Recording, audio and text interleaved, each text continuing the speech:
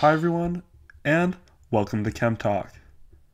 Ionic bonds and covalent bonds are the two main ways for atoms to bond together to form molecules. In this video, we will be reviewing covalent bonding. You may find the video on ionic bonding on the Chem Talk YouTube channel. Covalent bonding is defined as the sharing of electrons between atoms. It is most common between nonmetal elements such as carbon, oxygen, and nitrogen. These elements are found mostly at the top right corner of the periodic table. These nonmetals have a more similar electronegativity value. Electronegativity is the amount of attraction an atom has an electron. When nonmetals with similar electronegativity values interact, they'll often create a covalent bond between the atoms, which results in the sharing of electrons. The sharing of these electrons then allows the atoms to reach an octet configuration. The octet rule is the tendency for atoms to prefer having 8 electrons in the valence or shell orbital. Exceptions to this rule include hydrogen, which prefers having 2 electrons in its outermost orbital. Additionally, other elements have valence orbitals that can hold 10 or even 12 electrons. This may include sulfur or phosphorus. The octet configuration is often the most stable. Therefore, it is favorable for atoms to exist in this bonded octet state. Lewis diagrams are a great visual representation of valence electrons in intramolecular interactions. The dots represent electrons, and these shared electrons are colored according to the atoms from which they originate from. This first example is of hydrogen gas. Each hydrogen atom fills its valence orbital with 2 electrons. Each hydrogen atom can contribute a singular electron to the bond, creating the 2-electron valence orbital. The next example is bromine gas.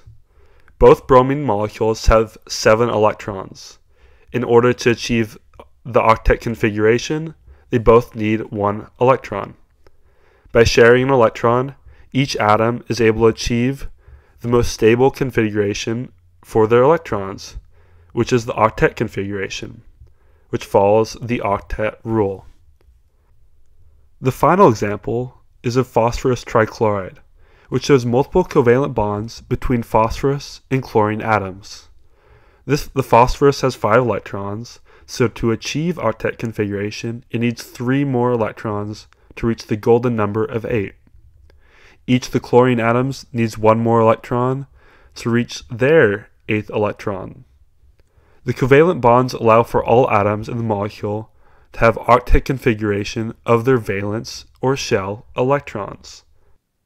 Additionally, covalent bonds can be single, double, or triple bonds, as long as the atoms end up in an octet configuration. There are 2 types of covalent bonds, polar and nonpolar.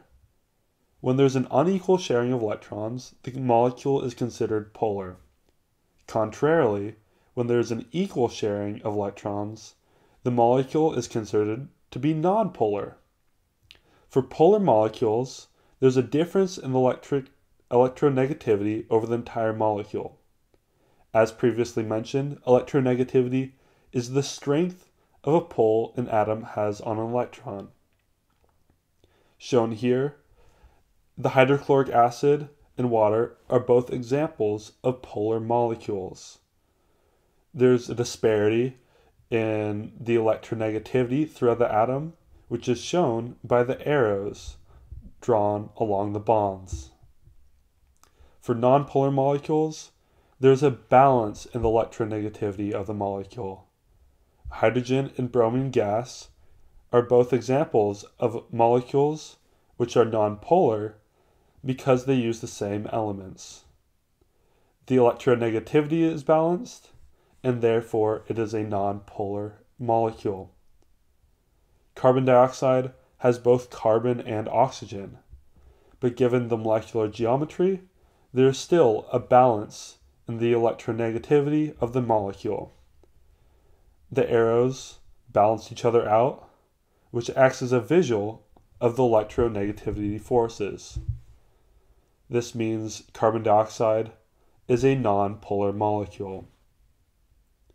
And with that, this concludes the Chem Talk lecture on covalent bonds.